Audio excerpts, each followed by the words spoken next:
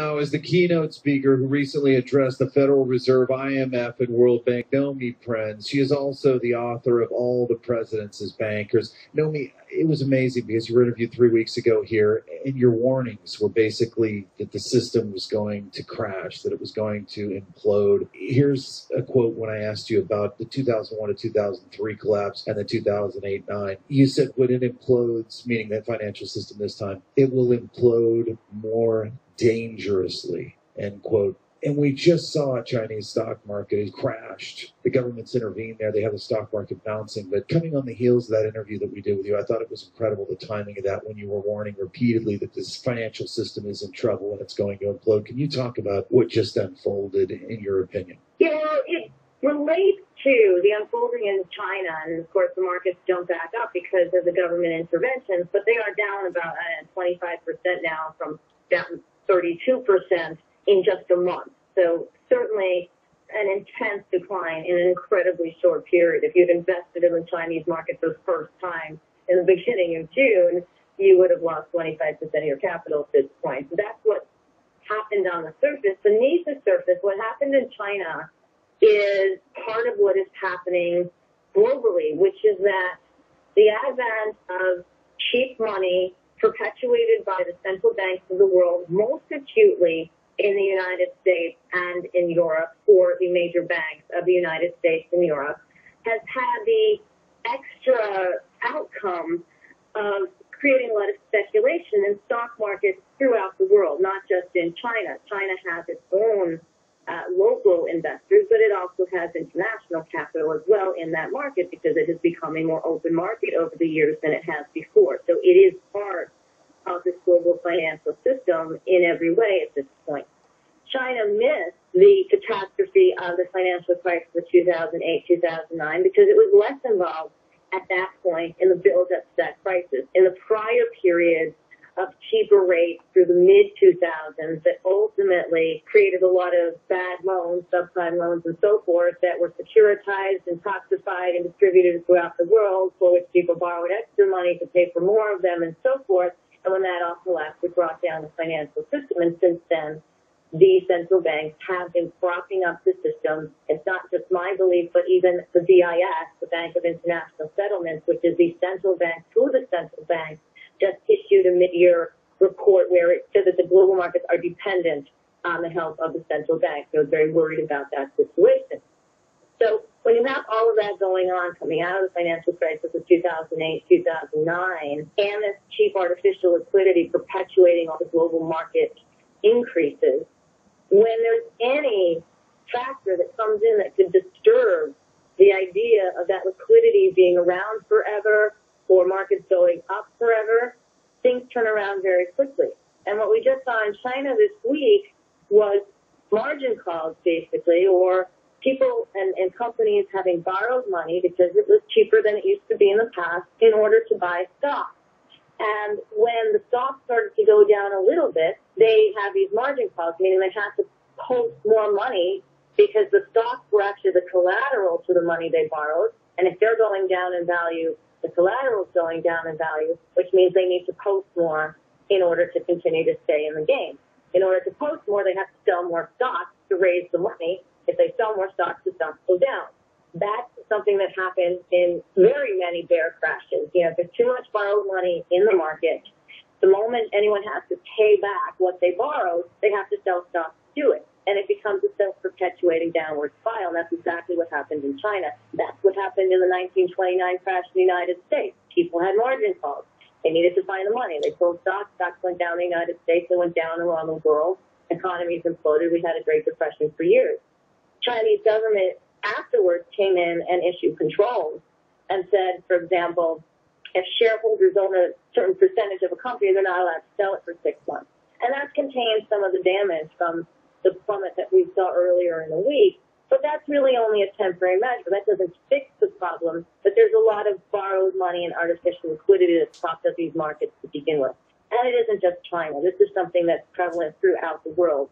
No market, not in the United States, not in Europe, is immune from the fact that the money that's in these markets is artificially created. It's not growth money. It's not earned money. It's artificially created by the central banks of the world through the private banking system into these markets, and it can go as quickly as it comes in. No, you were bringing that up in your last interview as well. You said, quote, right now, everyone knows, whether they admit it or not, the cheap money is the only thing that's keeping this global financial system afloat. It isn't production. It isn't savings of individuals because nobody has any money to save. So there is no there, end quote. When you saw the Chinese market collapse, I'm sure that didn't surprise you. I mean, maybe the speed of it did. But the question I have for you is, could something similar happen in the United States? Because Art Cash and others have warned about that for quite some time. And I'm just wondering if we could see that kind of implosion happen here where there seems to be almost no bids under the market and it just goes into a massive free fall. Can that happen here? It can happen. What I've said about the whole global implosion is that it can also happen in steps. You can have drops of 300 to 500 points, for example, in Dow on one day, and then the next day you're up 200 to 400, or we haven't been up 400 in a while. But the point is that the movements down tend to be quickly executed and more intense than the counterbalancing movements up, particularly in the last 6 months, which is why I've said about the volatility is increasing, because there's a jagged up and down going on in the market. That's usually the sign that the markets are insecure, giving up their steam, whatever it might be, even with this almost 7-year policy of cheap money and artificial liquidity being infused into these markets. So yes, any type of external factor, whether it is something, and we've seen it, whether it's something that happens in Greece, whether it's something that happens in China, whether it could be a slew of credit defaults that could happen because there are a lot of leveraged loans that banks have been making in the last couple of years with this cheap money instead of helping individuals or smaller businesses with sort of more one-to-one loans versus their collateral, that they're more leveraged. So companies, in particular, for example, in the oil and gas industry, shale, et cetera, have borrowed more than they actually have in operating capital to ever pay back. Any of those things can start to implode individually or at the same time, and that will have a very acute knock-on downward effect on the stock market here. We do see these things happening more recently and more frequently in the past amount of time. That's one of the reasons why the Federal Reserve this week, and no one paid that much attention to what they were saying this week, only because everything that was going on in Greece and China overshadowed them saying really the same thing that they've been saying for many, many months, which is this time that they're not quite sure if things are stable enough to raise rates. A couple months ago, they were saying, well, maybe if things get a little stable, we can raise some rates. And now they're just so afraid that anything they do to interrupt the effectively free liquidity to the private banking system could have such an overriding negative effect, they're kind of backpedaling. So they're trapped then, Nomi. They're trapped. They're absolutely trapped. The ECB is trapped. They've made really bad choices for 7 years. And this started out as supposedly an emergency, temporary measure during a period of time where the banks had effectively over-leveraged the financial system and it leaked into the economy. And the idea on Capitol Hill and through the Federal Reserve and ultimately pushed to Europe and to a lesser extent, the People's Bank of China and so forth, globally, was that if you increase liquidity, if you make rates low enough, if you make money cheap enough, somehow it's going to go into the financial system, into the banking system, out to the general economy, and it's going to fortify the general economy and stabilize it. That never happened. So now we're 7 years into what was supposed to be an emergency measure that hasn't done any of that. It's merely given the largest banks in the world the appearance of solvency because they're the ones who get the cheapest money and the most amount of it from these central banks. And they have, in turn, undergone a slew of, again, leveraged loans, of propping up the stock market, of working with their corporate customers to create bonds to basically increase their debt because the loans are so cheap. And the corporations, larger ones like Apple, IBM, and so forth, and use that money to buy their own shares, which again creates an artificial bump in the market. That's all that's happened in the last 7 years. It's really just been a shell game of artificial liquidity through the banking system. Nothing has actually been solidified. And they're stuck with their own bad policy and their own inability to articulate. Well, first of all, to imagine, but also to articulate what another policy could be. They've decided along the way, and it's the same leaders that have been involved in this thing from the beginning. You had a little bit of a change from Ben Bernanke to Janet Yellen in the Fed, but I mean, that meant nothing at all in terms of policy. I said that at the time. It's been consistently true. But these people have not imagined doing anything different. They just imagine if they do more of the same thing, as scary as that might be, because it's not actually produced stable results, that somehow eventually things are all going to wind up okay. It's sort of the definition of insanity, right? You keep repeating the same thing over and over again, hoping for a different outcome. That's what's going on. Nomi, let me ask you this. In your previous interview, and I'm quoting you repeatedly here, but because the timing of that interview was so amazing, the way you issued those warnings to the IMF, to the World Bank, to the Federal Reserve, you said, quote, "I believe the coming collapse will be more devastating," end quote. Is what we just saw in China a preview of things to come? Yes, it definitely is. It's a question of when and how, in terms of the ultimate impact of the cheap liquidity that's been infused into the markets and where that pushes the markets downward. But the reason I said and continue to say that the next financial crisis or the next leg of this one, because again, nothing's been actually remedied in reality, will be more devastating because it's now coming from a higher height of artificiality. We've had between, for example, the Federal Reserve and the ECB, the European Central Bank, $7 trillion worth of simply buying debt, and much of it from or through the major private banks that caused the financial crisis to begin with. That helped nothing in terms of solidity. So when I spoke at the Federal Reserve IMF World Bank conference last month, early June, and we discussed, I talked about the instability. And part of the reason for the conference was to address what supervisors and regulatory bodies could do to foster the sharing or the help to Main Street through the private banking system, not necessarily admitting it wasn't happening, but still seeking solutions for how it could happen, that the stability is really, really acute.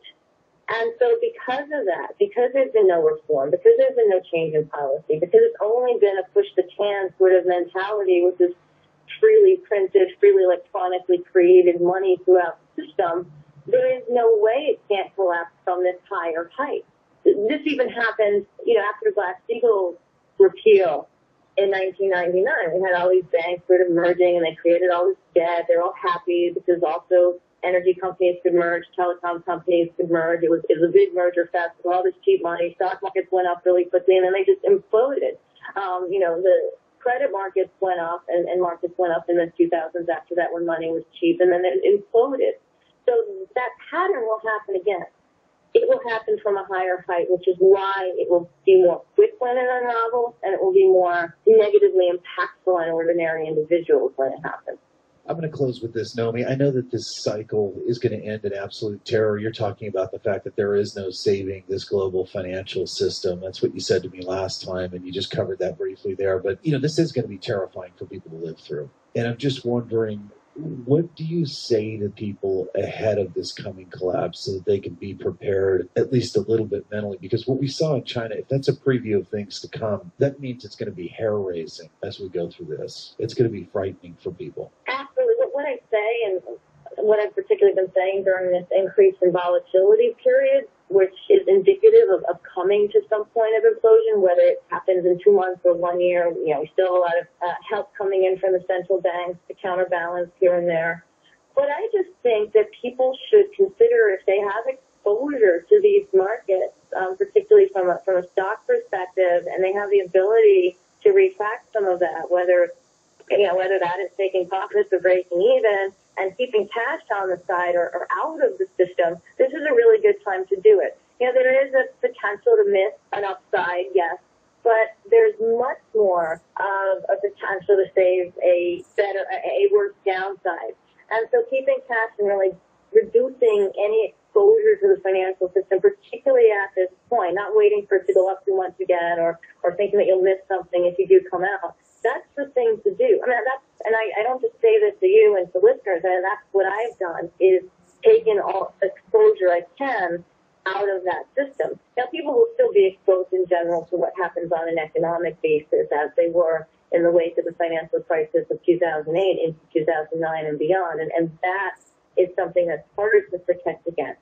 But these are moves, the cash and the reducing exposure, are more defensive moves, and they are not moves that will lose money. They are moves that will preserve money into either increased volatility or a major downfall in a lot of these markets. And also preserve your peace of mind as well as your money.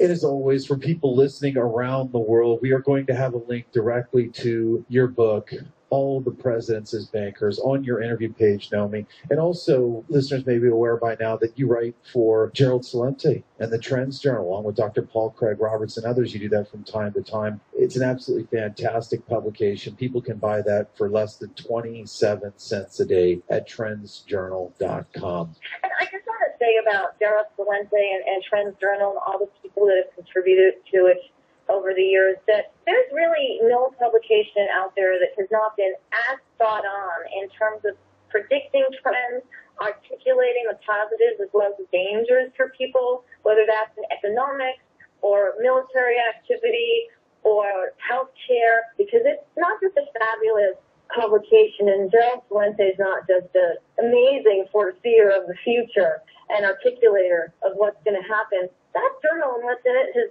been so right on. And so I really say from the bottom of my heart that this is a probably help them. Nomi Prins, keynote speaker who just addressed the Federal Reserve, IMF, and World Bank, and author of All the Presidents as Bankers. Thank you for joining us on King World News.